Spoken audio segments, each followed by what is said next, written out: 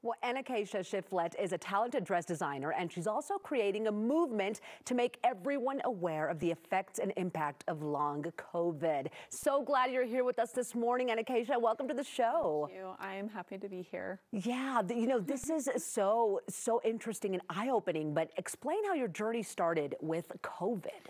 Yeah, so for me, actually, COVID started in 2020 at the very beginning of the pandemic with an infection that I had.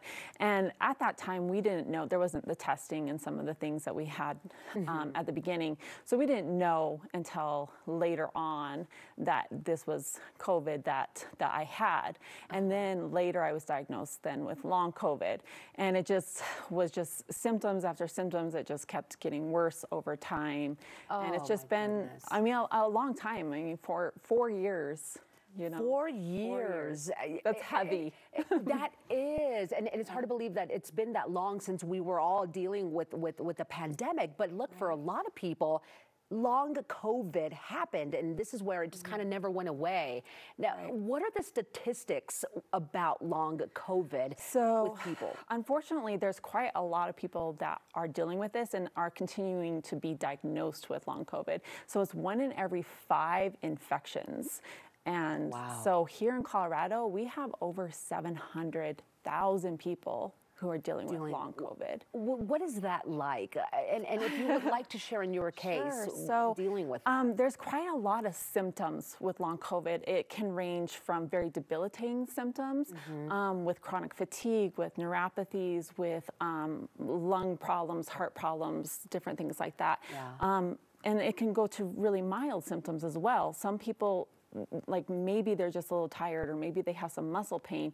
For myself, actually, it wasn't too bad the first year. It got worse actually with each additional infection. So by the time like 2022 hit, like it kind of exploded, and that's when my symptoms really got really terrible. So it's been a journey. It's been a journey. Yeah, and look, you've done something wonderful through that difficult journey, because you are on a mission of awareness that started with your painted dress project. Then you wrote a book called Throwing Paint. Talk about that evolution and why you decided to do this. Sure. So the whole idea of throwing paint came about when COVID first hit, because I was just dealing with so much emotionally and physically and just all of this complicated things that were going on in my body and in our lives. And I had the idea to throw paint at a wedding gown, because that's what I design, is wedding gowns. And I used it as a therapeutic release.